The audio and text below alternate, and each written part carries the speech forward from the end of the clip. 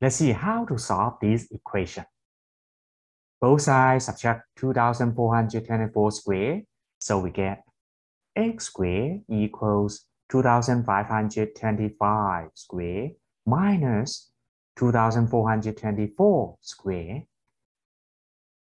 Using difference squares formula, so we get 2,525 minus 2,424 times 2,525 plus 2,424.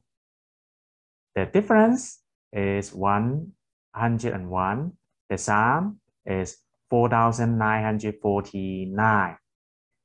At this point, if we directly calculate the product, it would be 499,849.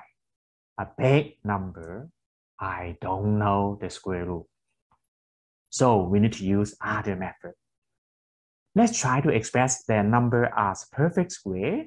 So we write as 101 times, we know 4,949 is 101 times 49.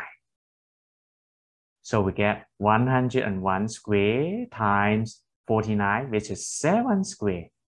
Using exponent rule, so we get 101 times 7 square, which is 707 square.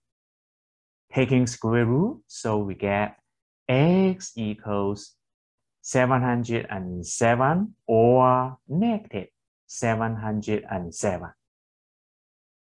If you like this video, please subscribe. Thank you.